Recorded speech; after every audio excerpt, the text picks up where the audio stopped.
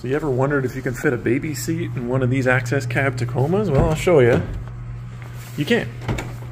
We have a rear-facing baby seat here. We have a little bit of space here, which is important. You have to have that. So yeah, you can fit it.